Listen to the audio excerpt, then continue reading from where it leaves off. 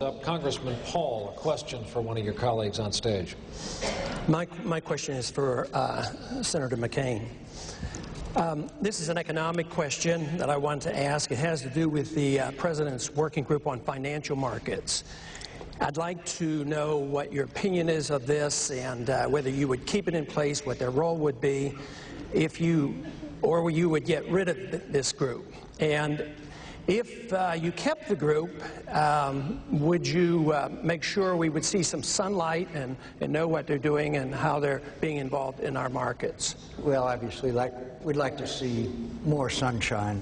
But I, as president, as every other president, rely primarily on my Secretary of the Treasury, on my Council of Economic Advisors, on the head of that. I would rely on a circle that I have had developed over many years of people like Jack Kemp, Phil Graham, Warren Rudman, Pete Peterson, and the Concord Group.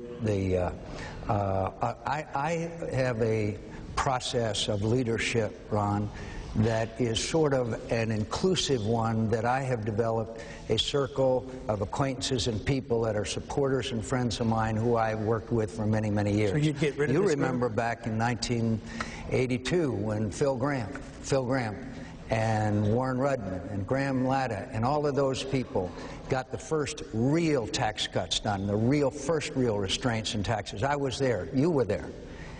And I rely on those people to a much larger degree than any, quote, formal organization, although the Secretary of Treasury is obviously one of the key and important posts that I would have.